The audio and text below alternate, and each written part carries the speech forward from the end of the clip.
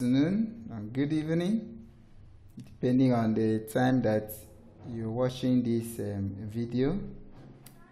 Welcome to my channel.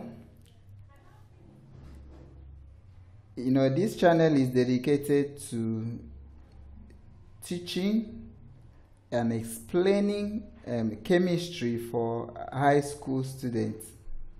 So like the way I do for my students, I start to prepare them for certificate examination from SS1. So you would find these classes interesting, whether you're in SS1 or SS2 or SS3.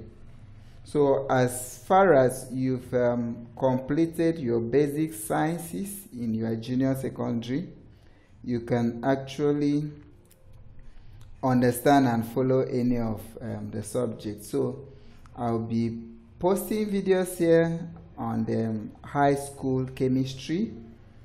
The focus will be on the explaining concepts and calculations, and then with practicals as well. So I'm going to from time to time also show practical demonstration, from my personal lab. Okay, so the class that I'm sharing now on the screen is from my blog, Outfit Technical World. So I'm going to be explaining calculations using Faraday's first law of electrolysis. My name is Idonwesit Odwork. Okay, now electrolysis, to start with, is the use of electric current to stimulate a non-spontaneous chemical reaction. There are processes that cannot naturally happen by themselves. So those are the non-spontaneous processes. So you can use electricity to bring it to pass. For example, we're told that hydrogen combines with oxygen to form water. So, but then at a point you may want to separate the hydrogen from the water, assuming you want to produce hydrogen or you want to produce oxygen. So the process for you to use is electrolysis. Or let's assume you're looking for sodium and chlorine. So where can you get these two elements? You just get to seawater, and then that's where you find that's where you can extract hydrogen and chlorine from sodium chloride. So and then you make use of electrolysis for this. So electrolysis make use of electric current. So the setup has electricity, a direct current, then the electrodes and the electrolyte. So we're going to focus on the calculations. In this lecture, we're going to focus on calculation using Faraday's first law of electrolysis. Okay, but then these are the applications of electrolysis: production of hydrogen by electrolysis of water, manufacture of heavy water. Hydrogen has three isotopes: the normal hydrogen, which is the protium, then we have the deuterium and the tritium. So deuterium can actually combine with oxygen to form heavy water. Then electrolysis is also used to extract metals, especially metals that are higher up in the electrochemical series, like sodium, potassium, magnesium and aluminum. So use electrolysis to extract that, which we're going to cover in subsequent topics when we are dealing with chemistry of metals. Okay, electrolysis can also be used to produce hydrogen, fluorine, and then produce compounds like sodium hydroxide, and then for electroplating, like assuming you have you want to impose zinc on the steel. What process is called galvanizing. So what you do there is use electrolysis. Or you want to impose chromium on steel to produce stainless steel. So that's still electrolysis. Okay, now Faraday's first law of electrolysis. You know, there are two major laws that explain electrolysis, and these are Faraday's first law and Faraday's second law. So in this video, we're looking at Faraday's first law, and it says that the mass of the substance deposited, that's if it's solid, or liberated if it is gaseous, at the electrode, that's at the terminals during electrolysis, is directly proportional to the quantity of electricity or the charge. So you can state this law in your own way, provided you have captured the major point, which is the mass deposited or volume liberated, and then you have captured directly proportional and then a quantity of electricity. If you can combine like that, then fine, you have your full mark. So you can paraphrase it that way. Now by the time you read books, you see the mathematical expressions for this, where M is directly proportional to Q. Q is the quantity of electricity. Then in physics, you learn that quantity of electricity equals to IT. So Q proportional to IT. And then in mathematics, you know, later on you change the proportionality sign to equality sign. You have to introduce a constant, proportionality constant. So for Faraday's first law, the proportionality constant is you use the letter Z you can use the letter Z to represent it, and then it has a special name, which is the electrochemical equivalence, you know. Okay, so you know, this topic is there in both physics and in chemistry. If you meet this question in physics, it's a bit easy to solve. You'll be given the electrochemical equivalence, or you ask to calculate that. But when you are doing this topic in chemistry, it gets a bit messy for you to be able to calculate it. That is why I've been able to come up with a formula that can help you do that. So we're going to try this formula on a couple of examples. Okay, so the formula is the mass, that's the mass of substance deposited at the electrode, equals to the quantity of electricity. And you know, quantity of electricity is current times time. The current is in ampere, and then the time is in seconds. Okay, so you take note of that. While this capital M is the molar mass of the substance that is deposited. Okay, and then the F here is the number of farad, and how an easy way to get it is just look for the valency of the element deposited. Okay, so that becomes the number of farad, and this one is a constant. Okay, so this formula, you can use this formula to tackle a whole lot of problems. So immediately, when you're asked to calculate the mass deposited, you just know that, oh, it's Faraday's first law. You understand? So then Faraday's first law was the formula. You can fall back to this. M equals to IT times capital M all over capital F, then times this. Alright, then what if you are asked to calculate the volume liberated? That's in terms of gas. Okay, a gaseous substance. So you modify the formula for mass. So in place of mass deposited, you put volume liberated.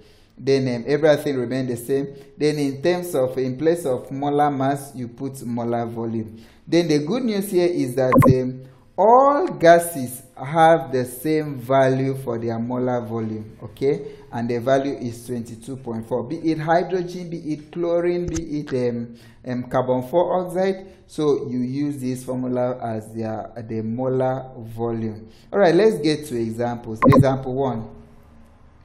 Calculate the amount of copper metal that can be generated with 300 coulomb of electricity. Now, coulomb is unit for quantity of electricity. Okay, so now by the time you look at this question, we have not been you know, the other formula, we are asked to calculate mass, use it.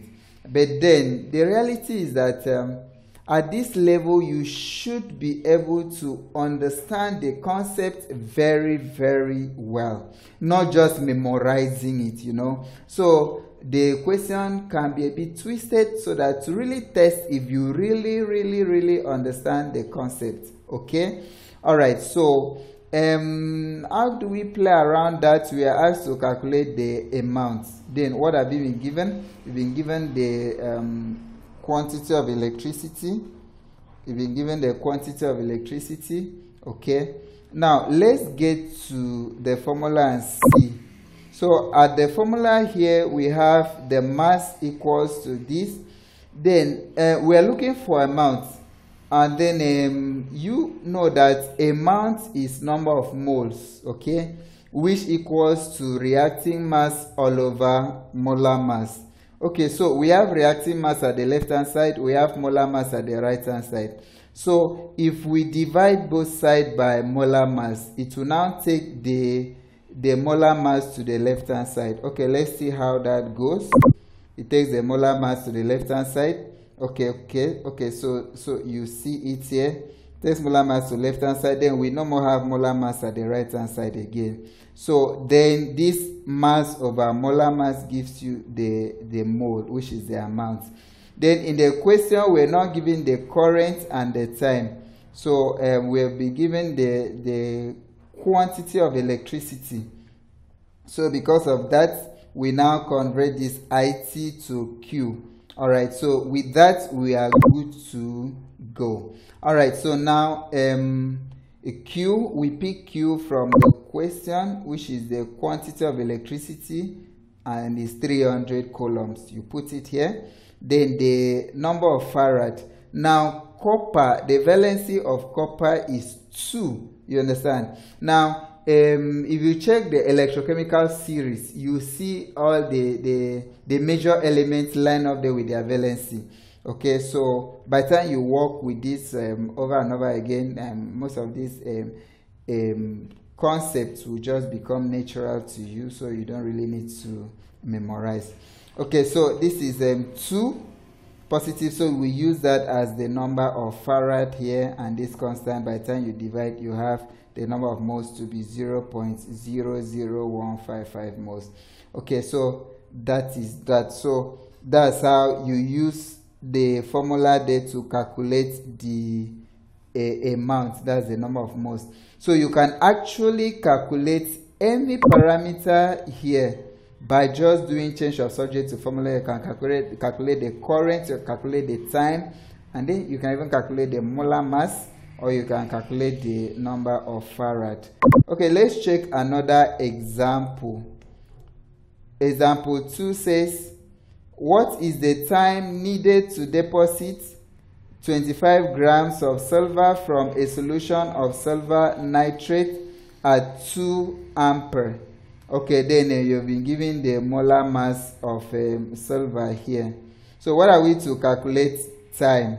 So we now go to the formula. This is the formula, and then you have to make time the subject of the formula. So how do you do that? You just cross multiply mass, reacting mass, times this, you see, then this numerator times 1. Okay, so you have this. So the next thing is that we are looking for T. So you look at all the variables that are surrounding T, which are current and molar mass. So you divide both sides by current and molar mass. All right, so this divide by current and molar mass, this divide by current and molar mass. So current and molar mass cancel out here. You have time left.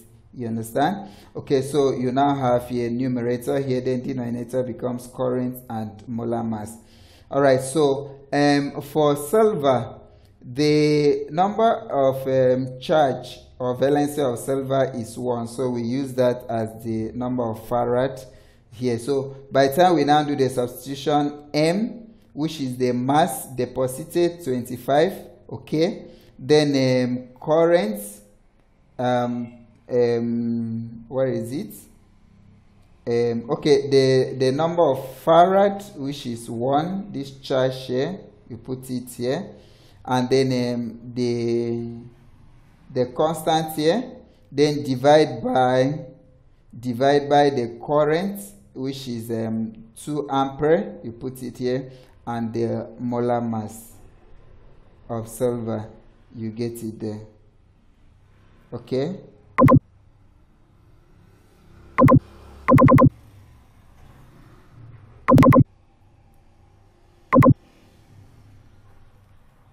All right, so by the time you now substitute that, you multiply this, you have this for the numerator, you multiply this, you have this for the denominator, you divide. Now when you are using this formula, take note, the answer you would get, the time you get to be in seconds. You understand? The time you get to be in seconds. If you are calculating for mass, the mass you get to be in grams.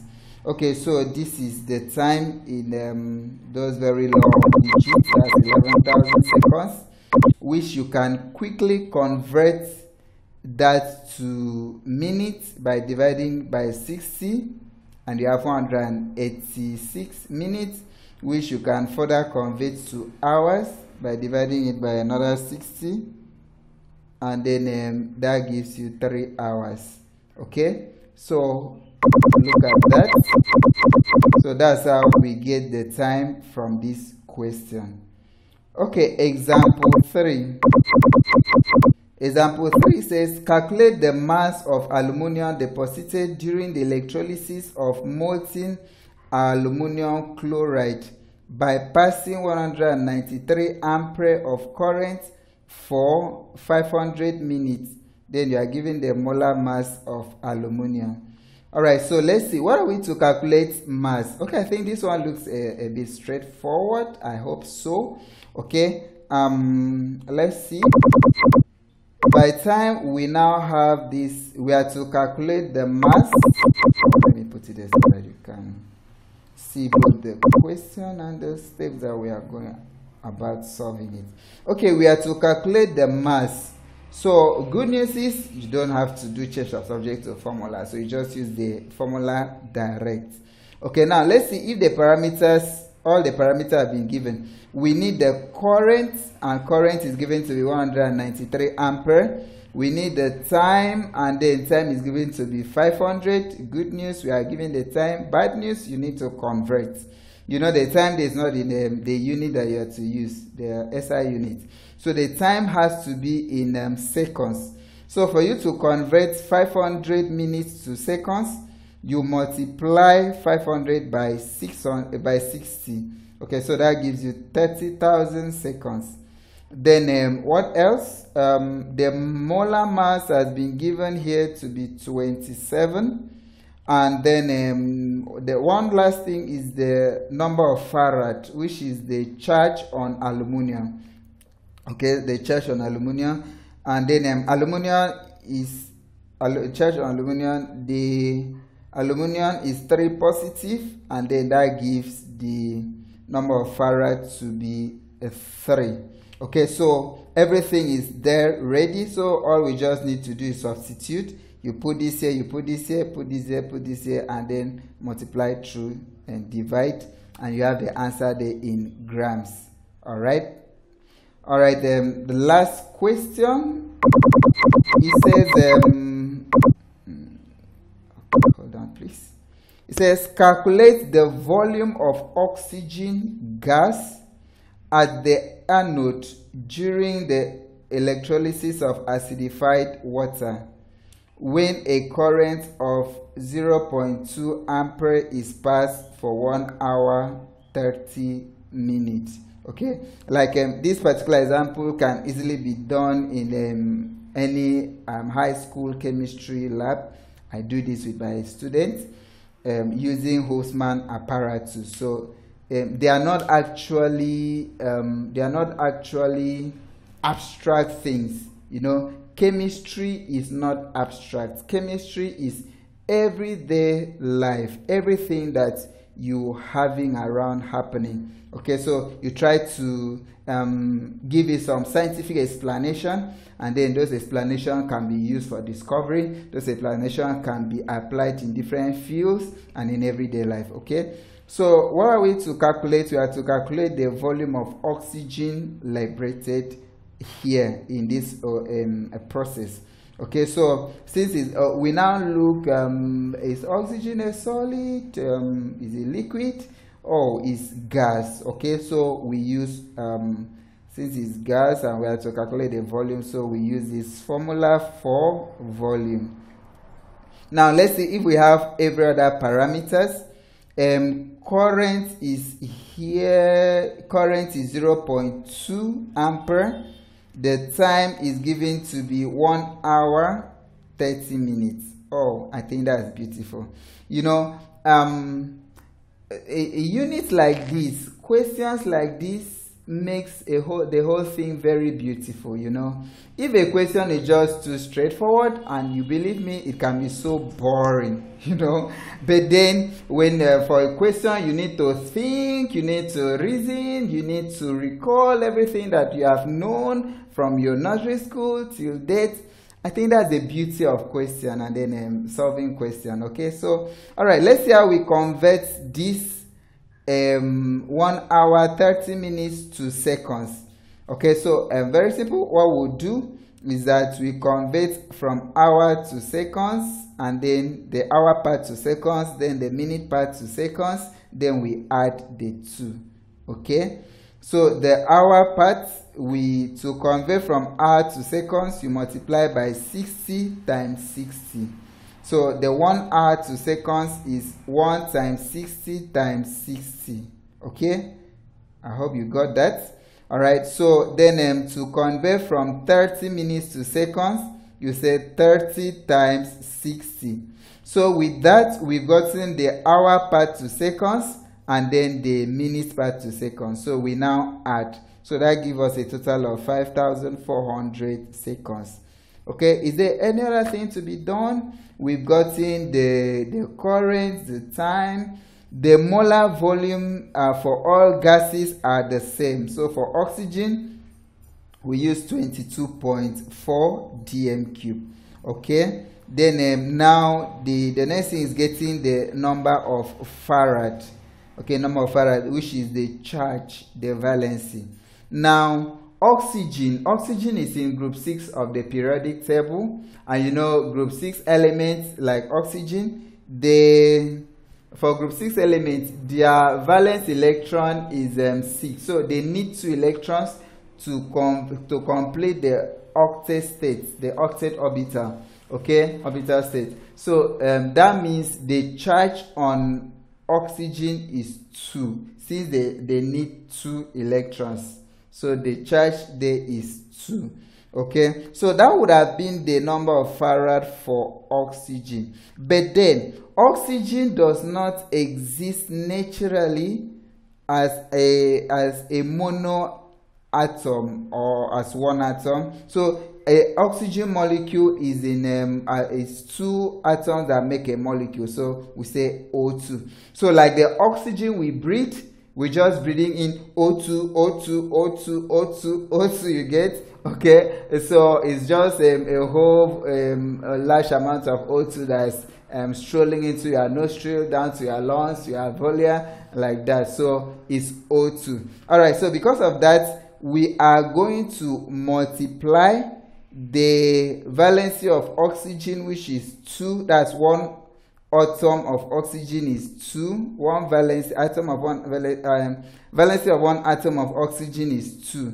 Then for the molecule, which is O2, we say 2 times 2. So that gives the number of farad to be 4. Okay, so we're going to use the 4 here. All right, let's do the substitution. Current, where is it? 0.2 here. You drag it down here. All right. Then time that we converted, 5,400, you drag it down here. Okay, then molar volume, you drag it down here, 22.4. And then the number of farad, which is 4, you drag it down here. All right, and then this constant. So by the time you do that, you get this as answer.